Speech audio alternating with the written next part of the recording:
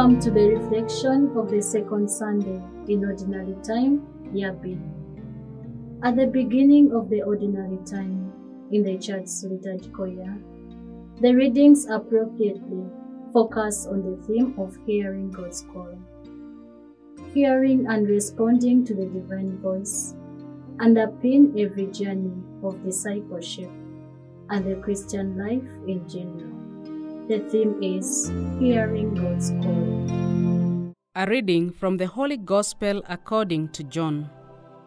At that time, John was standing with two of his disciples, and he looked at Jesus as he walked and said, "Behold the Lamb of God."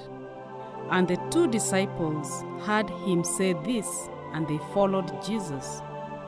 Jesus turned and saw them following and said to them, "What do you seek?" And they said to him, "Rabbi," which means teacher, "where are you staying?" And he said to them, "Come and see." And they came and saw where he was staying, and they stayed with him that day, for it was about the 10th hour. One of the two who heard John speak and followed him was Andrew, Simon Peter's brother. He first found his brother Simon and said to him, "We have found the Messiah," which means Christ. He brought him to Jesus. Jesus looked at him and said, "So you are Simon, the son of John? You shall be called Cephas," which means Peter. The Gospel of the Lord. Praise to you, Lord Jesus Christ. The Gospel reading narrates yet another call story. This time, John the Baptist directs the attention of two of his disciples to Jesus, calling him the Lamb of God. Captivated by this statement and driven by curiosity, the two disciples followed Jesus. Seeing their resolve, Jesus asked what they were looking for, to which they responded with an inquiry about where Jesus was staying. The wording of their question contains the key to the story. In the Greek and profoundly symbolic language of John, the verb translated as stay really means to dwell or to abide, and expresses the meaning of belonging and a relationship, not a physical location. Thus the disciples did not ask about the location of Jesus' house, but about his abiding in the sense of relationship and belonging. The disciples' inquiry was legitimate.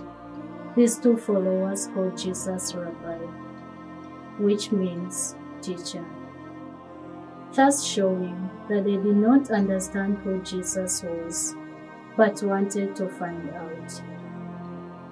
Jesus invited them to come and see, and John reports that they abided with Jesus. Abiding with Jesus was a life-changing experience. One of the two, Andrew, searched for Simon Peter, his brother, and declared that he had found the Messiah. Andrew no longer saw Jesus as a teacher, but as a God-sent leader and Savior.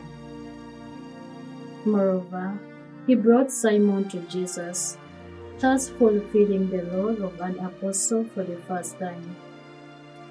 Therefore, abiding with Jesus not only transformed Andrew's perception and understanding of the one he followed, but also changed him from a curious seeker into an apostle, now drawing others to Jesus. In the story of the two disciples, the pattern of a call through an encounter emerges. Starting with an initial encounter with Jesus, based on curiosity and attraction. Andrew and his companion moved to a deeper understanding of Jesus through an abiding experience of him. That abiding implies a union and relationship, a personal commitment typical of all relationships in this gospel. The followers of John became the disciples of Jesus because they had his call in and through a unique experience of a profound union with him. Let us pray. Almighty God, we thank you for the transformative encounter we share with your Son, our Lord Jesus Christ, just as the disciples had his call, through the profound act of abiding with him. May we also seek the richness of a deeply personal relationship with you. Grant us the grace to abide faithfully, so that our journey with you becomes a source of profound inspiration and purpose. Amen.